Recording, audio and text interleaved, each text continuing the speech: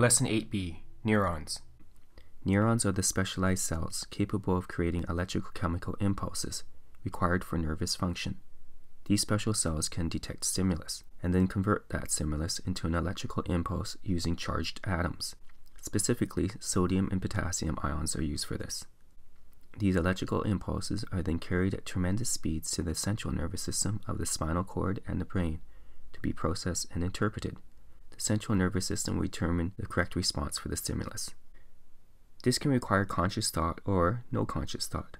Voluntary movement that is under a person's conscious control, such as walking, talking, throwing, and playing, belong to the somatic nervous system, SNS. These would be called somatic responses.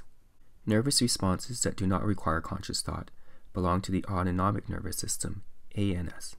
The ANS controls such things as heartbeat, diaphragm movement, peristalsis of the gut, and release of hormones from endocrine glands. All neurons have a cell body that houses all the cell's organelles and nuclei. On either side of the neuron, there are branches that receive stimulus or electrical impulses, which are called dendrite. At the other end, the electrical impulses flow out of the neuron. We call these axons. Electrical impulses only flow in one direction with neurons. They always flow from dendrite to axon. There are 4 types of neurons that make up the nervous system. The sensory neuron that senses stimuli and converts that stimuli into an electrochemical impulse so that it can be taken to the central nervous system.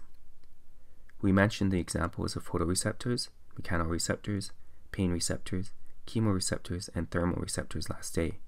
Those receptors are composed of neuron cells. Typically, sensory neurons have long dendrites and long axons, with their cell bodies found outside the central nervous system of the spinal cord or brain. Next is the interneuron, which is the neuron found in the spinal cord and the brain. These neurons will relay impulses up the spinal cord to the brain, where the electrical impulse will be processed and interpreted. These neurons can vary in length, but their axons and dendrites and cell body all reside entirely in the spinal cord or the brain. Once the electrical impulse has been processed and interpreted, then an autonomic or somatic response may result, and that electrical impulse is sent to the target tissue, organ, or gland via a motor neuron. Motor neurons usually have short dendrites, which means the cell bodies are still in the spinal cord. Their axons, though, may be very long. Motor neurons can have an effect on muscles to move or glands to secrete hormones, so we call the target tissue, organ, or gland the effector. Finally, there are many different types of neurons found in the brain that I have simply called the neurons of the brain. The most common type is a neuron that has multiple axons and dendrites. Most everyone will have heard of nerves, but what are they exactly?